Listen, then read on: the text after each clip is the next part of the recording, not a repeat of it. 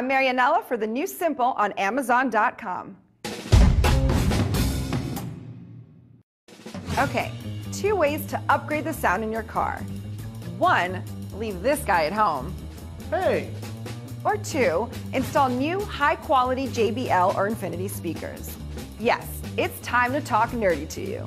Fact, your car stereo stock head unit is matched to your car's stock speakers, meaning your head unit sends exactly the right amount of electrical energy to move your speakers.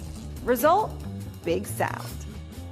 Good news, those cheaply made stock speakers can be loud. Bad news, they sound, bad. Oh, simple. Just upgrade your speakers.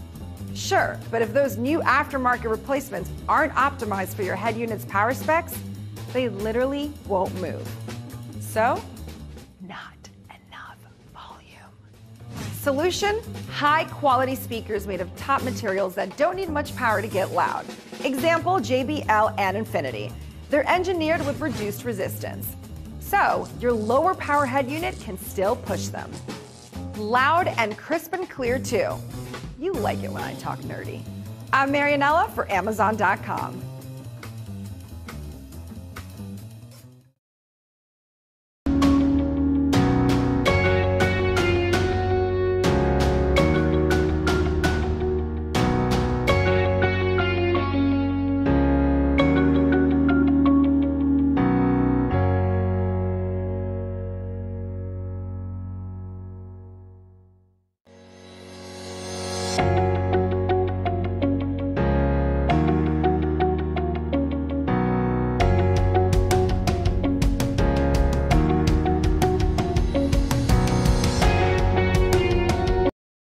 I'm Marianella for the new Simple on Amazon.com.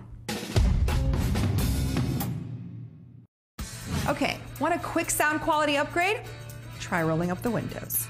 Also, aftermarket speakers, almost always better than your car stock equipment. Why? In a word, materials. And in another word, crossovers. And in another word, components. First, materials. The sound-producing cones in stock car speakers are often made of paper. Benefit? Cheap. Problem? Bad. Humidity equals soggy paper. Ergo, soggy sound. Instead, look for materials like polypropylene, Kevlar, even titanium. Stiff, light, better sound. Next, crossovers. Like traffic cops, crossovers direct specific frequencies of sound to the parts of the speaker designed to handle them. In this coaxial system, with all cones in one place, it looks like this. Great sound. Your stock speakers likely have one driver for all frequencies. Imagine singing bass and tenor at the same time with the same vocal cords. Finally, component speakers. As in nice crossover, plus different cones for different frequencies in different parts of the car. When combined, you hear crisp highs and lush lows. The catch? Component installation can be harder. Wait, how low can you go with these speakers? Well, you'll want a subwoofer too. Check out the widest selection of car audio and video products on Amazon.com/car electronics.